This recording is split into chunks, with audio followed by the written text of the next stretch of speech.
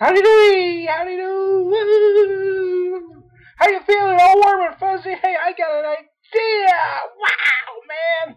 So here's what I got. I got Founders Backwoods Bastard. Now this one is from last year. This is last year's model, but I think it'll work, man. So I'm gonna pop this bad boy, pour it into one of my handy dandy brandy snifters. Just a small amount, man, because this is like beer, buddy. And I just bought this year's model, the 2013 Founders Backwoods Bastard, which I'm sure most of you know is our dirty bastard. He's just a whiskey barrels. So, let me pour a little bit of this year's model, and I wanted to see if there was any differences. So, from appearance, can you see anything? Oh, mine got a little more head out of the new one. I don't know if that means anything or not. So I'm going to read a tad from their website here. Expect lovely warm smells of single malt scotch. Okay, single malt. Son of a bitch, I can't speak. Single malt scotch, oaky bourbon barrels, smoked sweet caramel, and roasted malts, a bit of earthy spice, and a scintilla, just much, man, of dark fruit. It's a kickback sipper made to excite the palate. 10.2%, 50 IBU. So let's compare. Let's compare smellers, huh? Wow. Even the aromas are rich and decadent. Huge caramel. You know, like a burnt sugar, like a dark burnt sugar. Oh, and then you certainly get a little vanilla, some kind of smoky oak.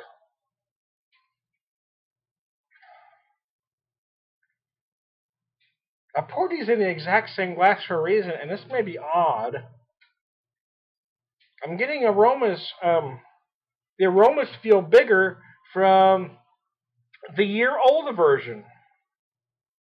Wow, that's kind of weird, huh? I noticed this one. I poured I had more of a sustainable head on it. But the older model, the aromas are a tad bigger, and I poured them both in the exact same glass. So let's get to some drinking.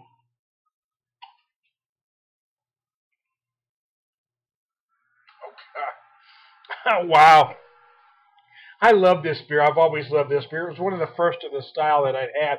But it's one of the best whiskey barrel beers out there, and it's also one of the most consistent. It's just good all the time. You know, there may be some small, subtle differences from year to year, but but it's just beautiful every year.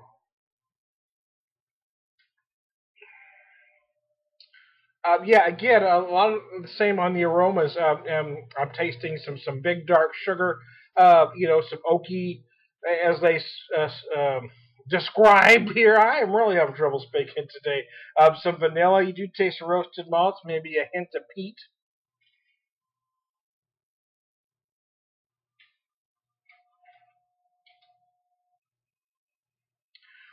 Yeah, about the same here. The only difference, I tell you, I am noticing, and it's very minute. It's very minute. I mean, it's tiny, man. The biggest difference I can tell, because I wanted to see if there was a difference between, having let one sit a year, and I wasn't worried about it going bad. A beer like this isn't going to go bad. I mean, I'd have to intentionally let it go bad to make it go bad. I mean, I have to put it in direct sunlight, uh, you know, may go through extreme temperatures. It's ridiculous to think it'd go bad. It's not going to after a year. But there are some subtle differences.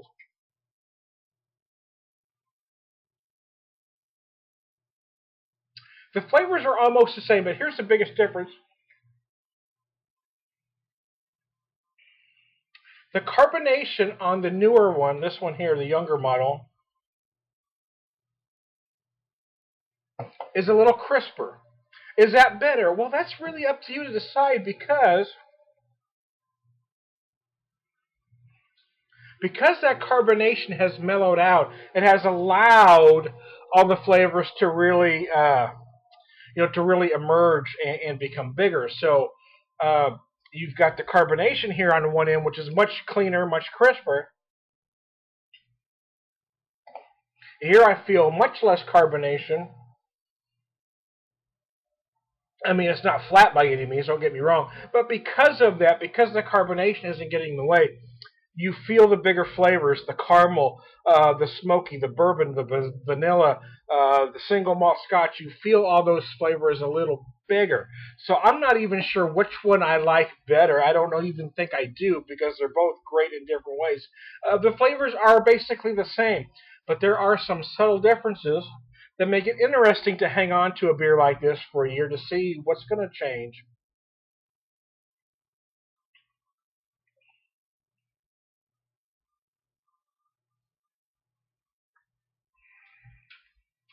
It does feel even richer, if that's even possible, because it's a very rich, decadent beer anyway. But after a year, it even feels richer. I almost, I wanted to try this. I don't have another one for this beer. I would love to take one and let it sit for 5 years and see what happens. Maybe nothing, maybe make it worse. I don't know. But I'm telling you, after a year's time, the flavors even are amplified. That's the word I've been looking for that I couldn't get my head to get out. Amplified.